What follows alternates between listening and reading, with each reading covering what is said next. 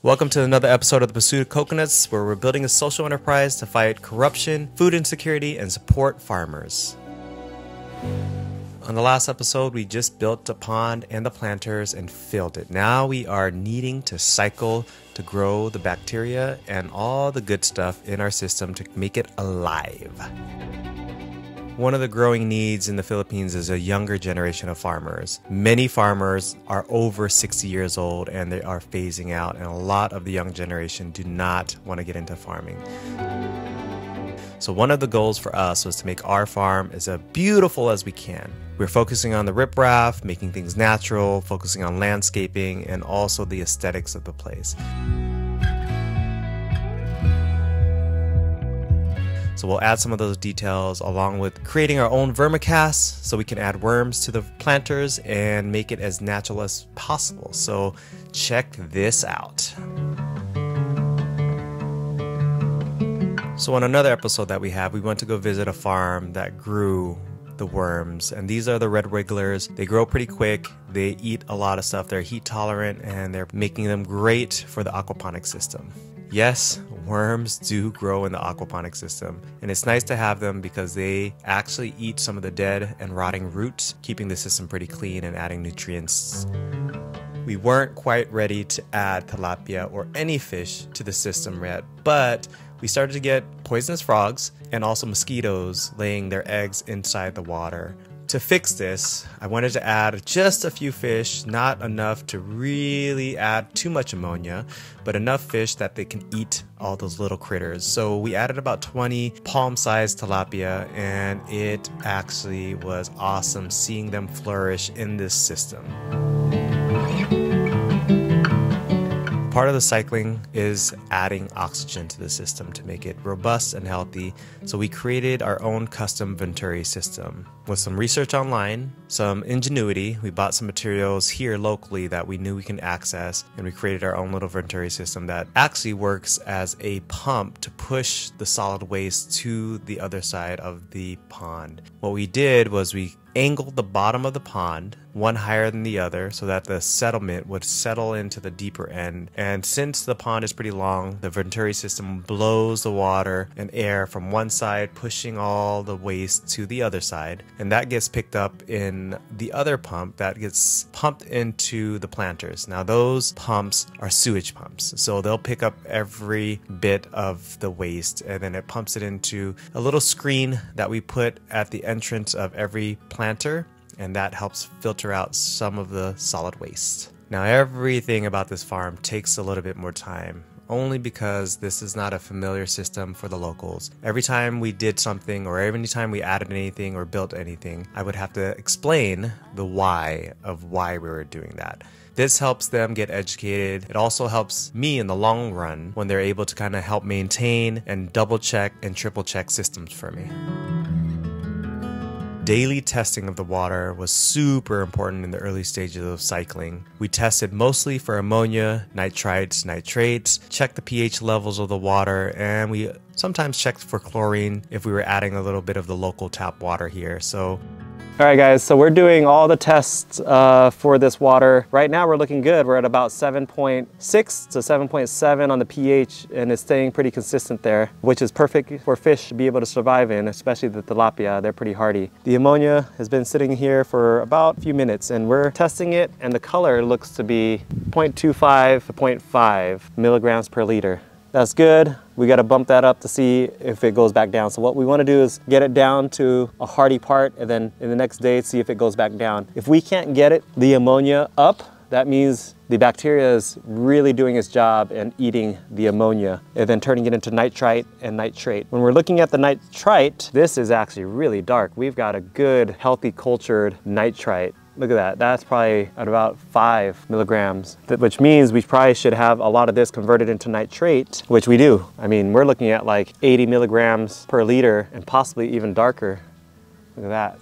Maybe I can put it on that side. So that means the ammonia is getting converted to nitrite and then nitrate. And this could be ready right now just to add some plants just to see how it goes. But we still need to add more ammonia to see if it gets eaten up. What the goal is to have no ammonia show up once we spike the ammonia, not spike, you don't want to spike anything, but add the ammonia in slowly so that raises the ammonia. And then after that, see if it drops in the next day or two, or a day, just because that means the ammonia is getting eaten up by the bacteria. So it might take a while to get that cycle going and consistent and fast, but that is the process of getting this setup dialed in.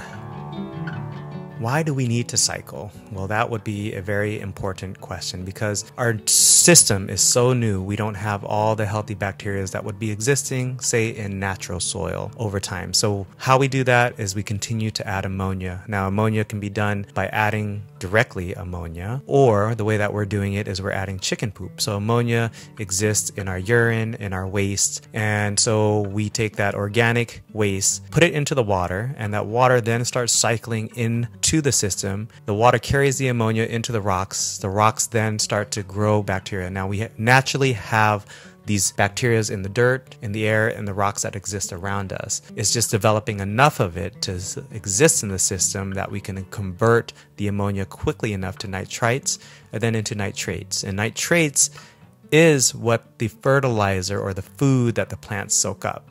And so that creates a whole system, and the ammonia then gets converted, and ammonia is bad for the fish. So once it gets converted, it actually cleans the water, and then that's how this system all works together. So it's super important to cycle your system, and this can take anywhere from 4 weeks to 4 months, and we landed about 2.5 to 3 months.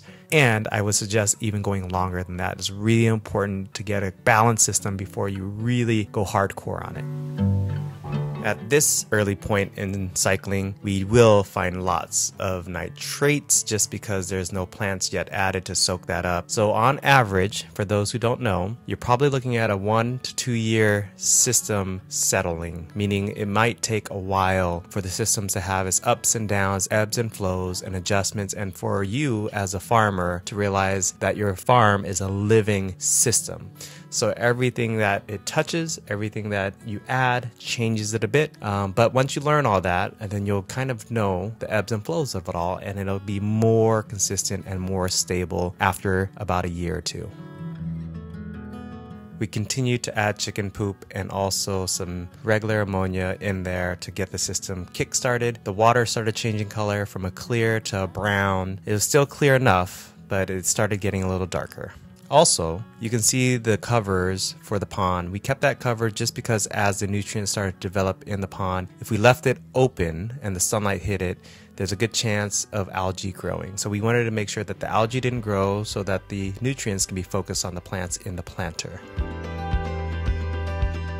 After a couple months of cycling, things are starting to settle down, and now we're ready to add plants. So we went to the local nursery from our LGU. So the local government unit of Lubbock actually has a nursery that they donate plants to local residents. And so we were a part of the program, and we were able to get a few trays of plants to try out in our aquaponic system. So let's see how this turns out.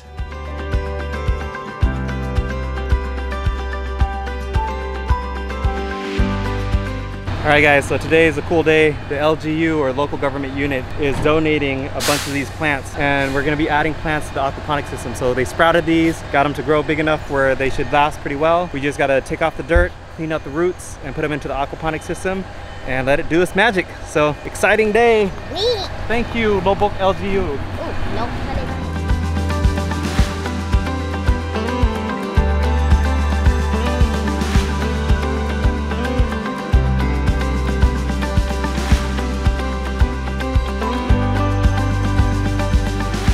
We just planted 2 planters of over 150, 200 plants in less than an hour and a half. Yeah, what a great day for the farm. And we are gonna come back in the next few days to see how these plants are doing, and we'll give you an update.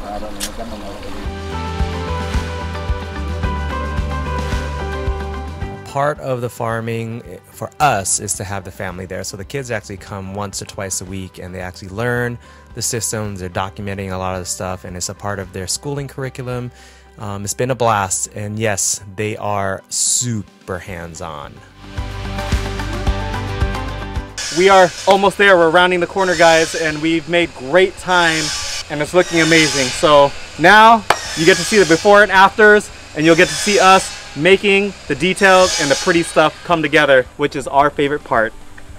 And now that we are starting to plant, we've got a bunch of seedlings, and in the next episode you're going to see what's growing and what the next phase is to the social enterprise to fight corruption, fight the food insecurity looming around the corner, and also empower and support local farmers. This is The Pursuit of Coconuts, and on the next episode you'll see what we've got growing on our farm.